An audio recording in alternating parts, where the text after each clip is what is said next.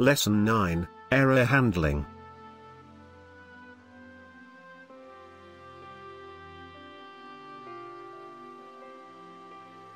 Part 1, Error Handling with the Try-Catch.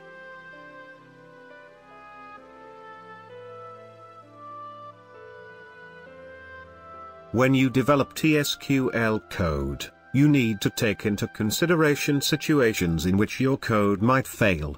SQL Server provides you with tools to handle errors and take corrective measures. SQL Server supports the try-catch construct. To use it, you place the suspect code in a begin try, end try block, followed by a begin catch, end catch block. When an error is encountered in the try block, the error is trapped, and control is passed to the corresponding catch block, where you have your error handling code. If you trap an error, no error message will be generated and sent to the caller. If you want to throw an error to the caller, you can do so using the raise error command. If no error was generated in the try block, the catch block is skipped.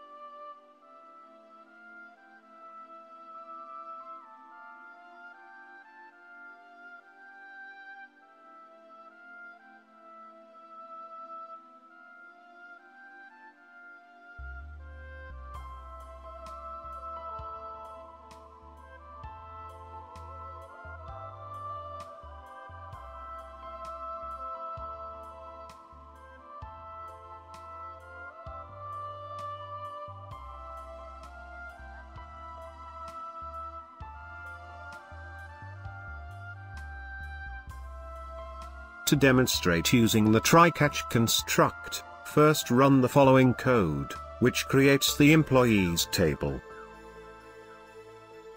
Implementing error handling with the try-catch construct has many advantages over implementing error handling without this construct. With this construct, the code is more structured and elegant. All errors are trappable, except for errors with a severity level of 20 and up, for example, hardware failures. And you also have a set of useful and convenient functions available in the catch block. The first time you ran it, the insert statement raised no error, so the print statement following it produced the output insert succeeded. The catch block was skipped in this case. The second time you ran the code, the insert failed on a primary key violation and control was passed to the catch block. The catch block in this case simply printed the output insert failed.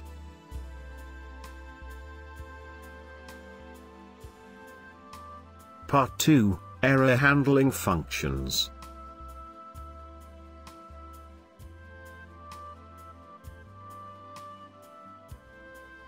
The information you get back about the error itself is limited only to the error number.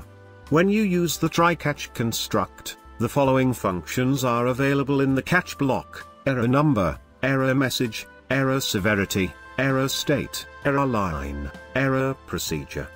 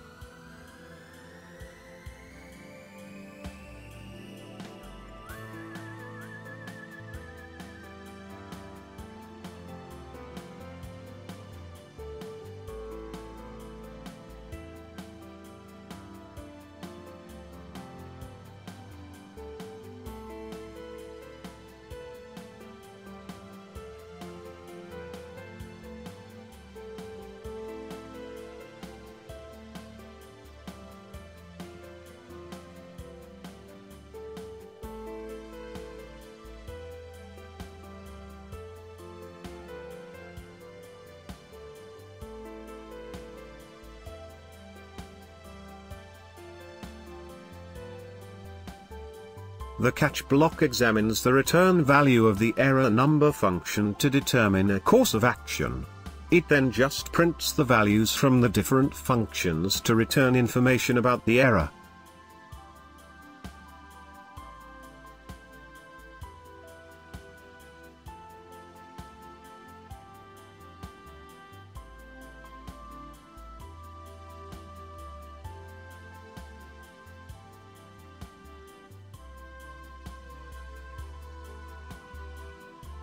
To demonstrate the use of these functions, run the code. The code inserts a valid row into the employees table and should not generate an error. Next, run the code again. It causes a primary key violation error, of course, producing the following output. Similarly, you can try different errors by specifying 0, null in the input column, as suggested in the comment following the insert statement. Part 3, Using Exact State.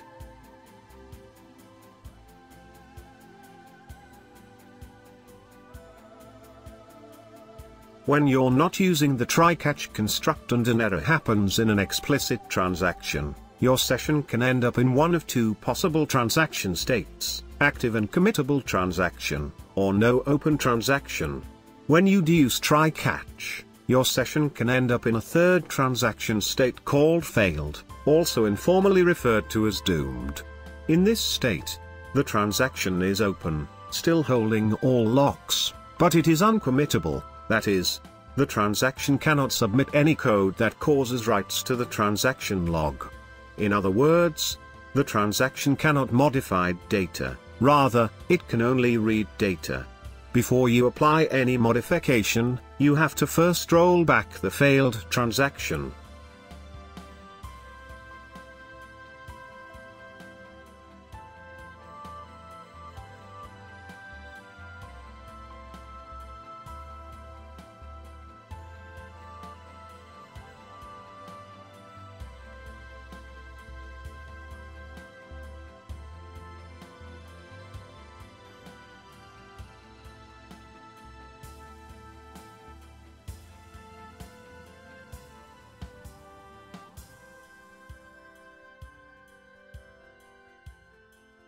Exact state is a function that you invoke in the catch block to get the current transaction state.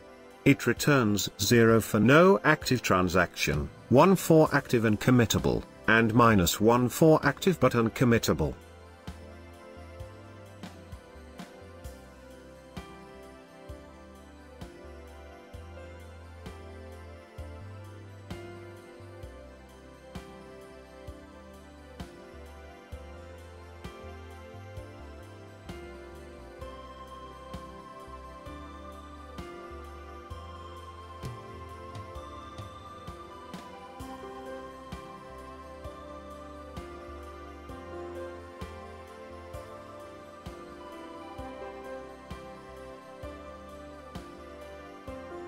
The first time you run the code, there should be no errors.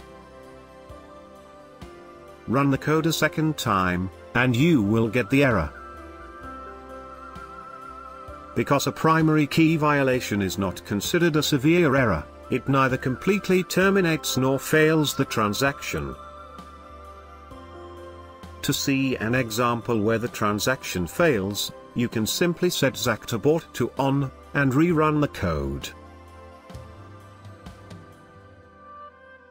Do you want to learn new skills in the fastest and most effective way?